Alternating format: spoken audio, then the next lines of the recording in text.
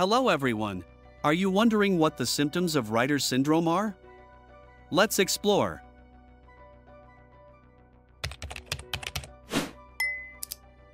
Reiter syndrome, also known as reactive arthritis, is a type of arthritis that occurs as a reaction to an infection in another part of the body, often the urinary tract, intestines, or genitals.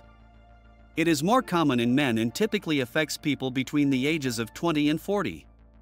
The symptoms of Reiter syndrome can include joint pain and swelling, which often affects the knees, ankles, and feet.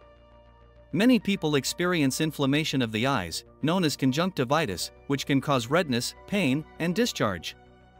Inflammation of the urinary tract, known as urethritis, is also common and can cause pain during urination and an increased need to urinate.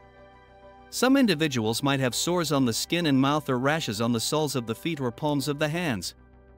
Back pain and stiffness can occur if the spine is affected. It's important to seek medical attention if you experience these symptoms, as early diagnosis and treatment can help manage the condition and prevent complications.